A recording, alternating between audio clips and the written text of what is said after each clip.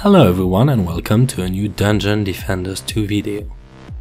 Today we start to cover the different maps of the game and start with, oh surprise, the very first map, the Gates of Dragonfall. We will first look at the regular version of the map and then the Incursion version of it. The map, being the first of the game, is rather simple. There are only 3 lanes of enemies and 1 objective to protect. The 3 lanes come from the same side and merge in front of the Gates of Dragonfall.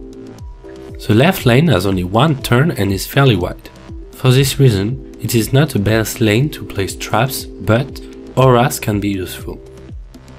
Towers can be placed on the sides thanks to uphill positions outside of the path. In addition, this lane has a very long straight line towards the end, perfectly suited to place long-range towers to deal with the remaining enemies. The middle lane starts from the very northeast of the map next to the third lane, but from a lower point. After a small straight line, a short turn goes under a bridge and then lead to the final long straight line towards the objective to defend. This lane is rather thin all along, so traps can be very effective and easy to set up. The first part of the lane is hard to protect with towers, even though you could place them on the bridge. On the other hand, the last part of the lane being a long straight line, you can put towers to take care of the enemies. The third and last lane is the shortest and has a very similar shape to the second. It starts from a higher point than the second, with a turn right after the enemy's spawn point, leading to a long thin straight line.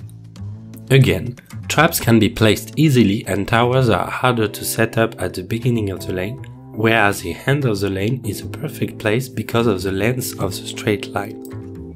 To summarize, the Gates of Dragonfall is a very easy map to defend thanks to all the lanes having a very long straight line towards the end, leading to the objective point. On top of that, the small size of the map makes it easy to quickly move around and help your defenses. The Incursion version of the map is actually rather simple and straightforward too. The rules are the same as on regular defense maps, you have to defeat all the waves of enemies.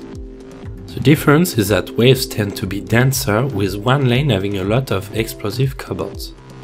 Overall, you can build like you would usually do on the defense version of the map, just stay aware of which lane contains which enemies and be more active than usual on the repairing because of how dense the waves are.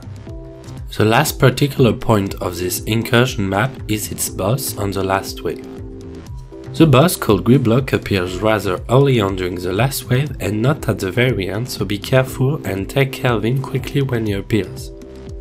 Gridlock is a fast melee enemy that can be threatening if your defenses are not strong enough. That's it for today's video. Thank you for watching. If you like this video, remember to click the like button under the video and to subscribe to the channel. Feel free to leave comments in the comment section below and stay tuned for more Dungeon Defenders 2 video. Until then, goodbye and have a very good day.